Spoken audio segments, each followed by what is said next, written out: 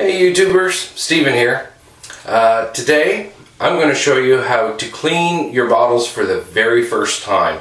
I want to give a shout out to my new subscribers. Thanks for subscribing. Glad to have you aboard. And what I'm talking about for first time use, take this flip top bottle here that I picked up at a local recycler. As you can see, it's pretty nasty looking, it's pretty dirty, yucky. Gosh knows what somebody was doing with it. Still has the labels on. What I'm going to show you in this video is going to work for any beer bottle. So if you have the twist off tops and you know, or these flip top bottles, I also have some Grosh green ones. Right? You can find these on the internet. Cleaned, ready to go for about $10 a dozen, or in this case, if you buy them in the local recyclers, I think they charge about 25 to 35 cents a bottle. So that's quite a bit of savings when you start adding it all up. It just takes a little bit of elbow grease and a little bit of work to get these to nice, clean, and drinkable standard, if you will. So I'm going to move the camera here, and I'll show you what we need to do.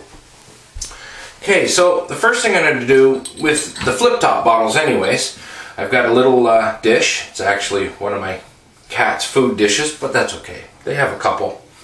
And what I'm going to do is we're just going to pop these seals off. They just come off real nice and easy, because you don't know what, well, I mean, here's the underneath of one.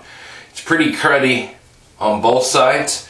So obviously if we leave the seals on, they're not going to come out clean. So first thing I do is just take the seals off. You can buy new seals. So what I normally do is my first batch of beer that I use these bottles in, if I open up a beer and it didn't carbonate, I'll actually pull the seal off of it. So I know not to reuse that bottle because the seal's no good on it. And then I'll just go get another seal. These ceramic tops also can be replaced. Our local beer store has them. Sometimes these seals are pretty hard to get off because of the gook that's on them.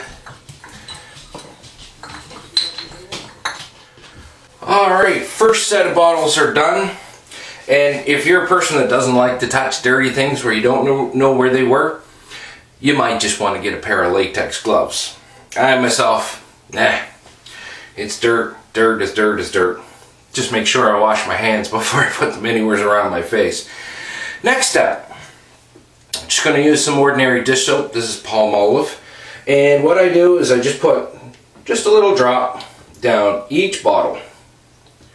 Okay, because we want to make sure we've got some soap down inside the bottles.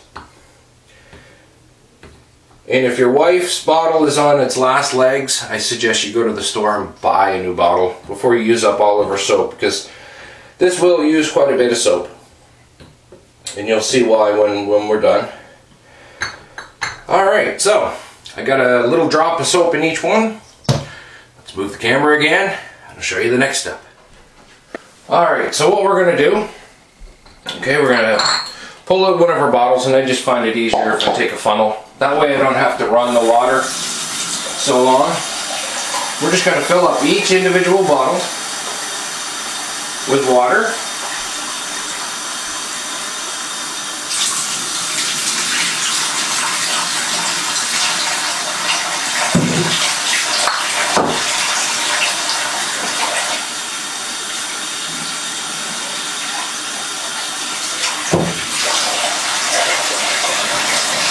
Basically, we're just going to keep repeating the process.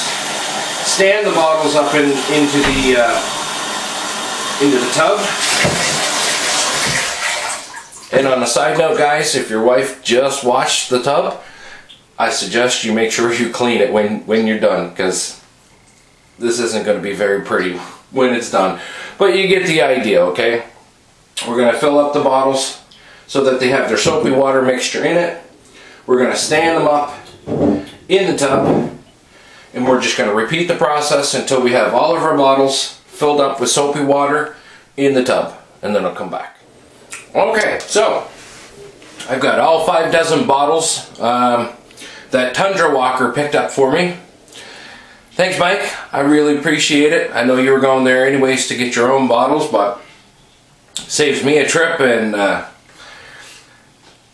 great bottles. While I was thinking about it, while I was finishing filling up these bottles, in case you're wondering, the green and the brown Grosh bottles are 450 milliliters. In case you're wondering how much each one holds, so you can figure out how many you need.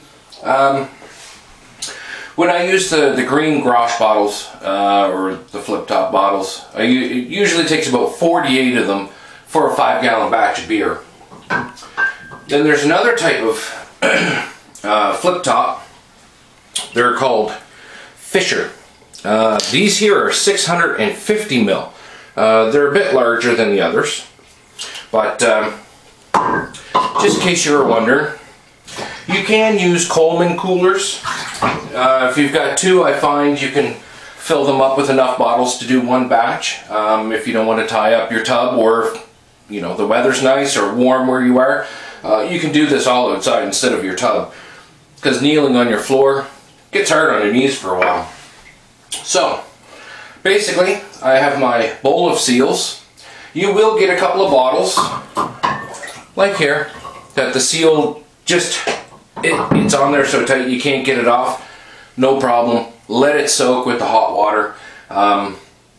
Then hopefully when you're cleaning the bottle, you'll be able to pull it off. So the next thing I'm going to do is I'm going to take my little bowl. I'm just going to put some dish detergent in it. I'm going to fill it up, let it sit on the sink. And then I'm going to take an old toothbrush that I have and clean it. I'll show you that. But the key thing that I'm trying to show here, we want all of our bottles full of water. Why?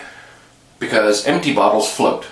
And what we want to do is we want to fill the tub over the tops of the bottles with as hot a water as we possibly can stand. Now, once I get so much water in the tub, I turn off the water and I just hold the bottles under the water till they all fill up, and then just keep pushing them down.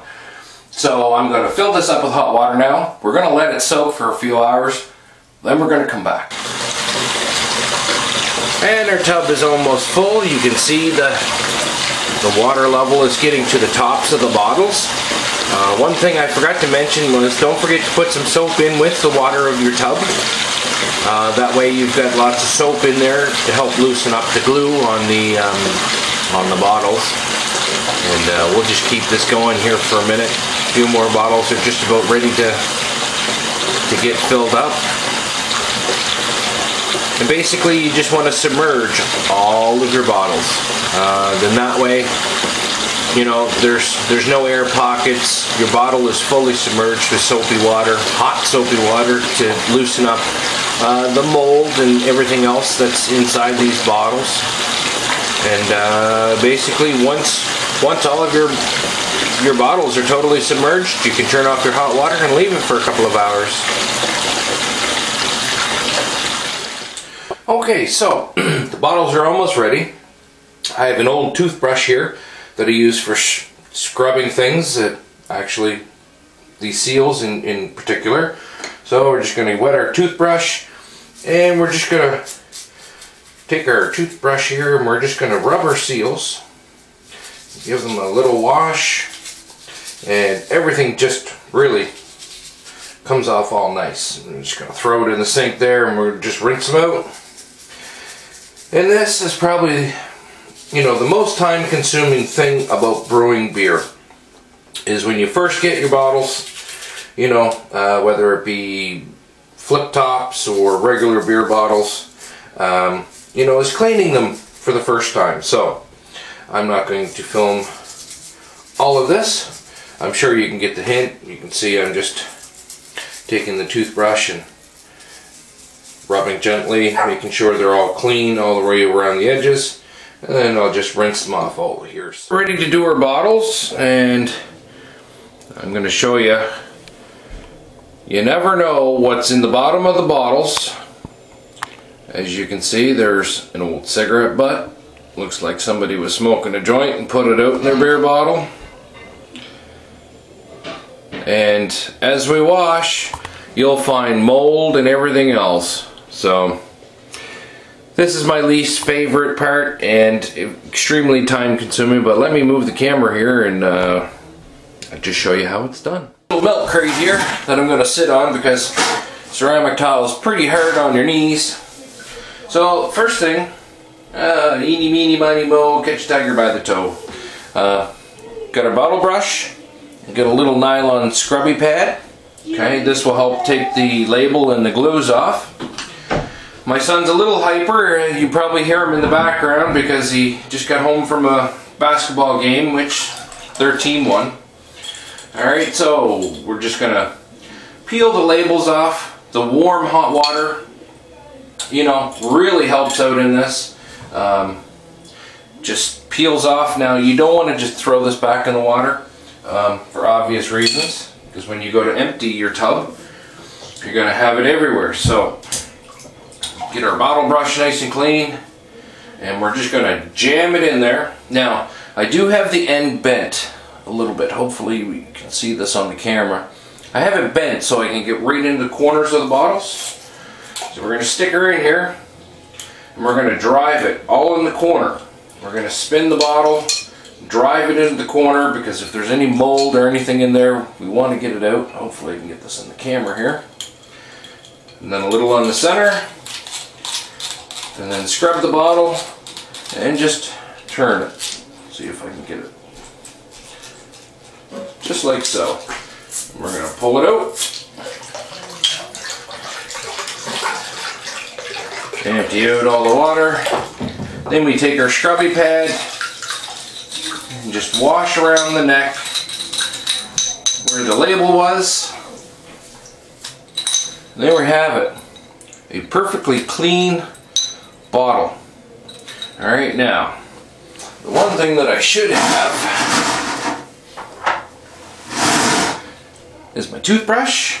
Okay, now there's still a little bit of crud on this ceramic top, so we're just going to take our toothbrush, just clean it off like so, and then we're ready to put our seals on when it's dry.